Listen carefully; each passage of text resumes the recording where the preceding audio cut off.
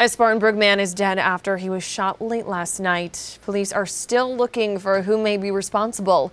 Fox Carolina's Michelle Zhu went back to the neighborhood where it happened, where his family is left to grieve. We're at the Prince Hall Apartments here in Spartanburg. It's where police were called late last night. They tell us when they arrived, that's when they discovered a man sitting in a driver's seat of a blue Toyota sedan who had been shot several times. Now, the coroner identified that man as Antonio McKinney. Police said that he had been shot several times while sitting in the driver's seat. He was taken to the Spartanburg Medical Hospital where he later died. Now, we spoke with people off camera who say they knew him.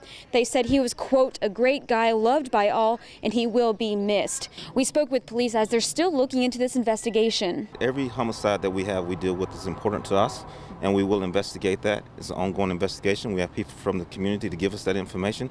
There's a family members right now that are hurting because of this. Now, at this hour, Spartanburg Police are still looking for a suspect. All they know is that a man wearing dark clothing ran away from the scene late last night. If anyone knows any information, you are urged to call Spartanburg Police Department or Crime Stoppers. Back to you.